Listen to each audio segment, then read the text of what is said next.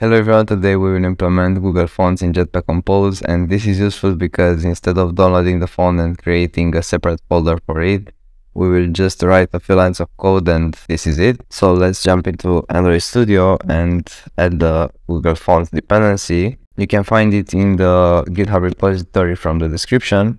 So let's go into the UI package and into type. And here we will create the provider, and this provider will give us the Google Fonts. So let's create the provider, and this is equal to Google Font provider, and provider authority is con.google.android.gms.fonts, and the provider package is the same thing but without the fonts. Now we need to create the certificates, and this will validate the Google font. So let's go to the res package, right click on it and create a new Android resource file, and this will be called font charts, and press OK. This will contain the following resources. You can find them in the GitHub repository. Now let's go back to type.kt and say r array and con Google Android GMS font certificates.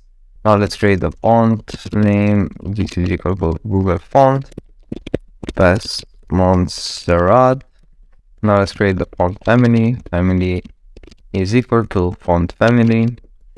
Now let's open the parentheses and say font, the one that has the Google font, as Google font, the font name, and the font provider is equal to provider. Now in order to apply the font, we have to change the font family to here. So let's say font family, and now let's go back to the main activity and create a box that fills the max size.